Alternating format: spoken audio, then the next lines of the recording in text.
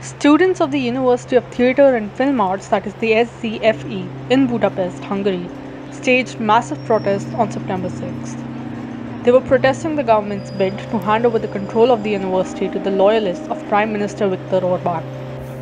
The key demand of the protesting students and other progressive sections was the defense of the autonomy of the university.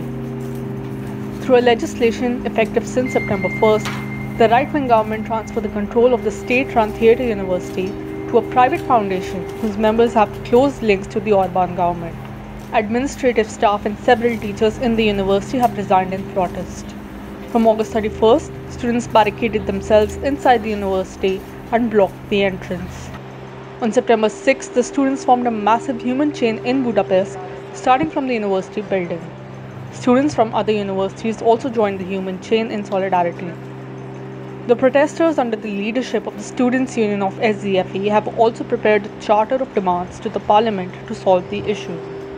The Hungarian chapter of DiEM25 stated that with the new legislation, the SZFE Senate has been effectively deprived of its decision-making powers on budgetary, organizational and staffing matters. It added that those on the supervisory board who have no knowledge of arts are former advisors of Orban or rich businessmen loyal to him. Leftist groups in Hungary have expressed their solidarity with the protesting students of the SZFE. The right-wing Fidesz party government in Hungary, led by Viktor Orban, has been on a campaign to take over the control of all political, media and academic institutions in the country. The government had earlier run into fierce opposition from the academic community over its bid to control research institutes in the country and over its tussle with the administration of the Central European University.